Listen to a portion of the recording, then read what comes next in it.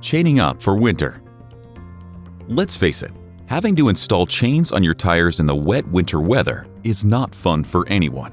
While it might seem tempting to rush through the process to get out of the cold faster, you might actually be setting yourself up for more misery.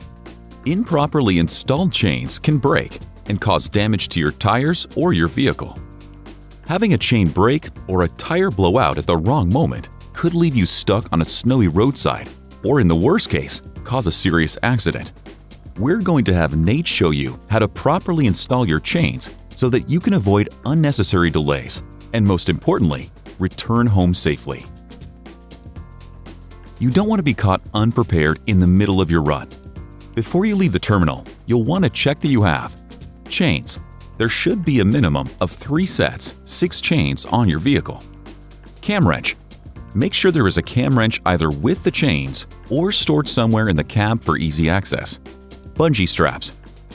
Minimum of 4 per chain or 24. Zip ties. Regular zip ties for securing chains and red zip ties to mark any chains that are broken or excessively worn. You may also want to bring along reflective rain gear and boots to keep you dry while you're out in the rain or snow. Lastly, make sure you know what the chaining laws and requirements are along your route. There may be different requirements in several areas along your path. My name is Nate Thomas. I work for PWAG Traction Chain Inc. I'm here to show Matheson how to install tire chains properly and to prolong the life of the product. So the most crucial point of starting the chain installation is to make sure that you've properly laid your chains out. So I'm going to start to lay this chain out centered on the tire that I'm working on, and ideally to do as much work as you can possibly facing the oncoming traffic.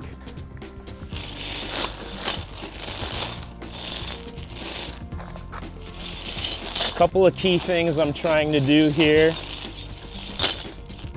is to make sure that I'm working with all of my hooks facing upward, so that when I'm ready to do the installation, those are facing away from the tire. I also want to make sure that I'm working with the cams facing away from the tire. Make sure I've thoroughly gone through each cross chain, do an inspection on any type of cracks on the cross chain or on the side chain. I also want to make sure that all of the cams are in their open or most extended position. The last key step here is to make sure there's no twists or kinks in the chain. Although you may be able to get this to fit, with the twists that I see here, you've created weak points, and those are going to be the first places to break. So I want to make sure that I inspect these twists and start to take this puzzle apart and unwind, unwrap, if you will, making sure that all of the side chain and cross chain lays down flat. I can see that I've got a little bit of a problem here. So I've got to start to peel this back a little bit to get those kinks out of. This can be time consuming, but well worth it.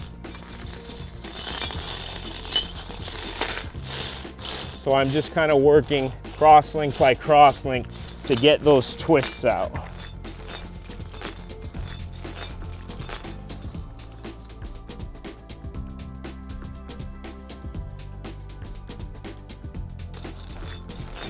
So I see I need a little bit more work here.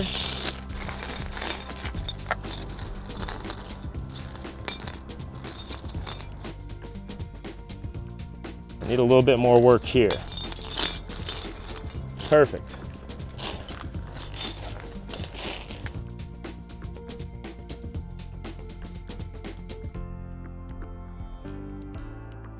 Once I've got this thing laid out to a point where I'm ready to install, make sure that I get centered on this tire that I'm going to be working with, and to make sure I get this tire chain centered when I grab it. It'll make it much easier when you start to do the connection process.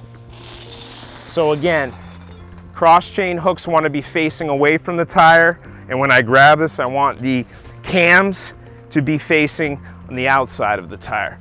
What I'm gonna do from the middle of the chain and the middle of the tire is to drape these completely over the top and start to work the chains kind of crosslink by crosslink, making sure that everything is pulled evenly before you do any type of connection of the chain. This is a crucial part in making sure you have these on here correctly.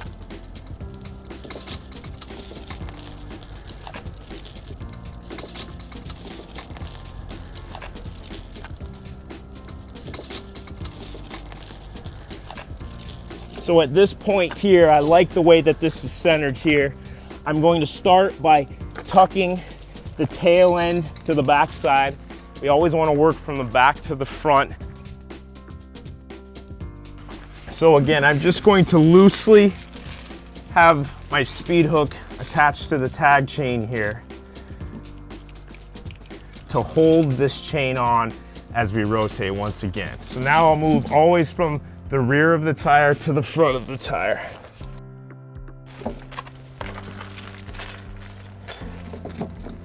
Just loosely fastening this here to basically just hold the chain. We're going to want to get into the vehicle and to back this vehicle up in order to get the connection points in a safe area here.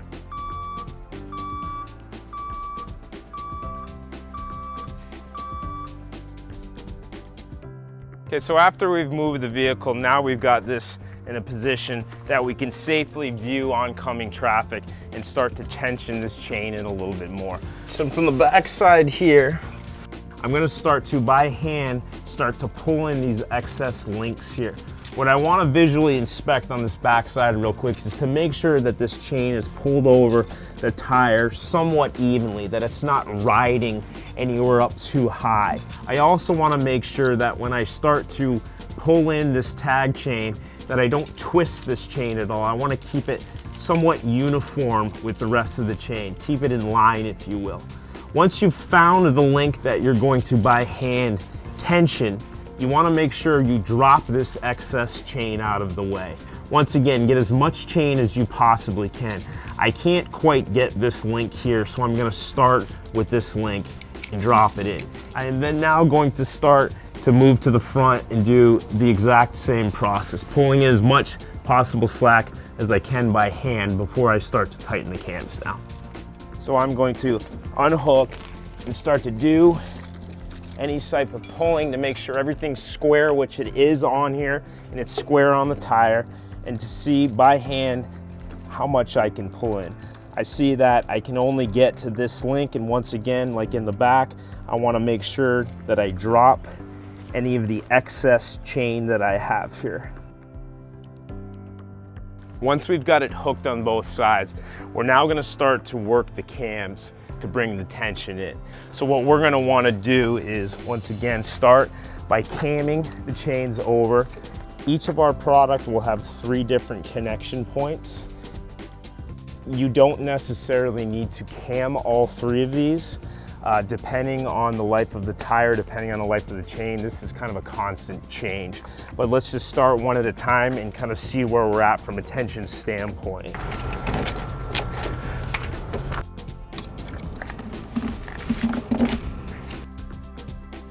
Once we've done that and we've got this onto a point where we like the tension by hand, we're not done there, and that's kind of a common mistake by a lot of drivers, is once they've done the tensioning here, they'll move. That's a mistake because this chain needs a chance to basically settle itself. So after camming this second cam and now doing a feel, I can see that I'm in a position that I'm ready to once again move the vehicle. What I'd like to see is at least 2 full rotations of this tire. That once again will allow this chain to settle itself inside the grooves.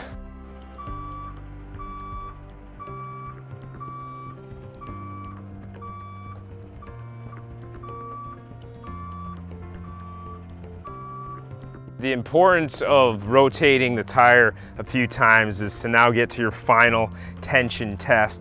That tire rotating will actually give this chain a chance to kind of shake and settle. So now I want to make sure that I'm at a point that I need to bring this in a little bit more. And as you remember, now I have the option of then camming that third cam, which I'm going to need to do.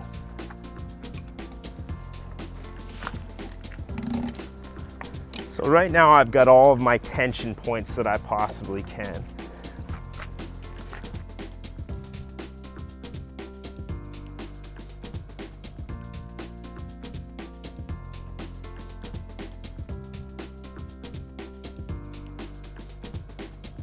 I see that I still have too much slack. I need to pull this chain in a little bit more. And what I need to do is basically adjust this by taking in one more link. So what I'm gonna do once again is just take the tension off so that it makes it easier for me to work on this one link here at all 3 cam points. Now what I'm gonna try to do is work this chain a little bit to be able to pull one more link.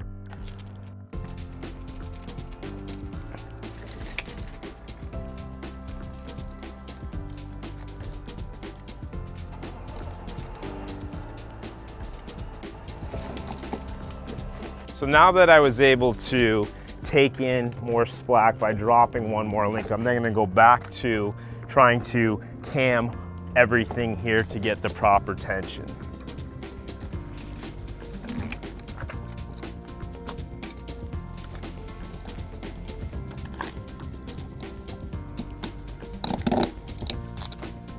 Now again, all 3 cams aren't always required. It's going to be a constant kind of evaluation depending on how new the chain is, how new or worn the tire is. So the last part here is to start our connections with our bungees. And what we want to do is to make sure we don't have any dangling tag chain here. What we don't want to do is cut this excess off. We actually want to start here by kind of wrapping into itself using these hooks here. The other part with the bungee hooks is we always want to make sure that we're working these away from the tire so it's not to dig in. So what I'm going to do here is kind of start with this link here and then work into one of these links here. So it's holding that off there. No chance of it getting stuck anywhere. And then I'm going to start to work, and once again, a minimum of 4 bungees in kind of straight lines across, distributing the connection points evenly across the tire. One other key thing here is as I work my way up to the middle of the tire, I don't ever want to use these hooks on any of this part of the cam. I want to always stay off to the side of that if I can. So I'm just going to start by once again working my way with the hooks facing out and start to work diagonally across the chain, staying away from the cams, and keep this as centered as possible.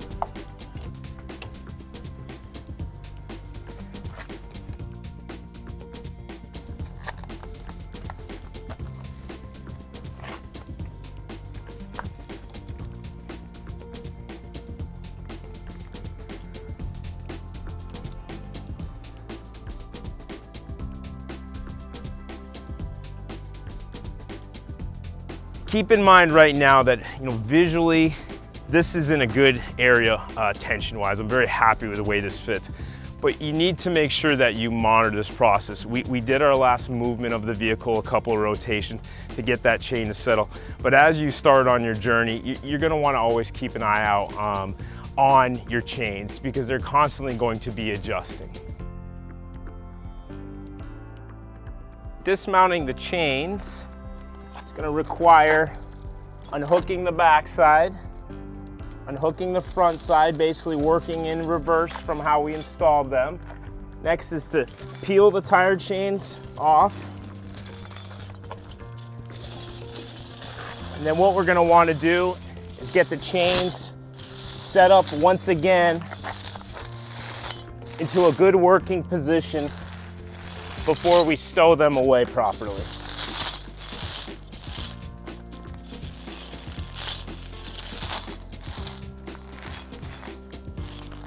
We just want to make sure that we're doing our inspection once again,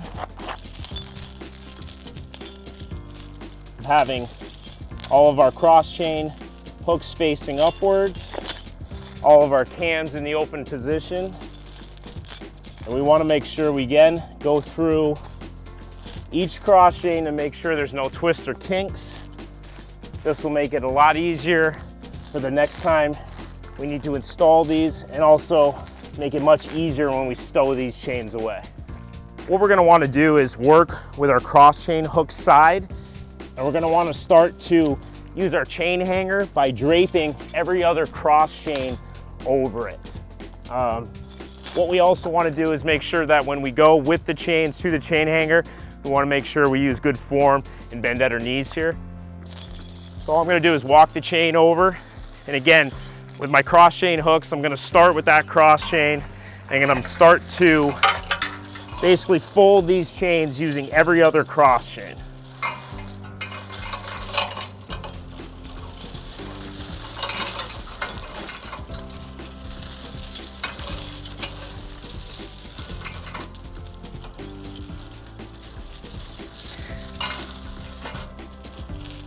Now the reason why I worked with those cross chain hooks first is that when I'm ready to take these chains off, I'm going to be able to just basically peel those chains right back, make it much simpler next time.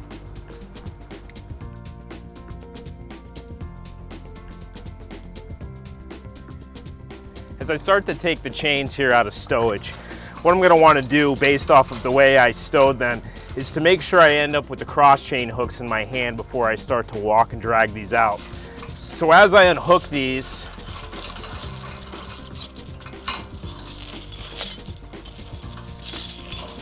basically going to work down to the point of where I'm going to grab this last part here with your cross chain hooks. So now that I can walk back with these to get back into the position of where I started before I stowed them. Makes it a lot easier to get set up for your installation here. The recommended speed for driving on tire chains is 25 miles an hour maximum, especially when driving on bare pavement. Another key way to prolong the life of the product is to constantly monitor your chains as you're driving, making sure you're aware of what's happening, keeping an eye in the rearview mirror, making sure your window's cracked a little bit, kind of listening if anything does sound a little bit out of whack. The other big thing with tire chain longevity is to make sure you're monitoring the wear on there. You actually have the ability to move the tire chains from one side of the vehicle to the other after a few snowstorms or a few uses of them. And you can actually prolong the life by using the opposite edge of that square link tire chain, basically doubling the life as opposed to not moving that chain at all and keeping it on the same side of the vehicle. Here's some additional tips to keep in mind. Mud flaps can be removed and secured to the catwalk with bungees before you start, so that they are out of your way while you install chains. Stay alert for traffic on the road, as well as other drivers in the chaining area. Extra tag chain at the rear of the tire should be secured with a zip tie. Once you're back on the road, keep your speed below 25 miles per hour and keep an eye and ear out for any signs of chains coming loose or breaking. After removing your chains, take the time to put them away neatly so that you can chain up faster the next time you need them. If you notice signs of damage or extreme wear, use a red zip tie to flag the chains for replacement. Don't lose your cam wrench. Make sure you put it back in an easy-to-access location for the next time you or another driver might need it. Following these 8 steps should help take some of the pain out of chaining up, reduce the risk of an issue while you're driving, and help get you home safely.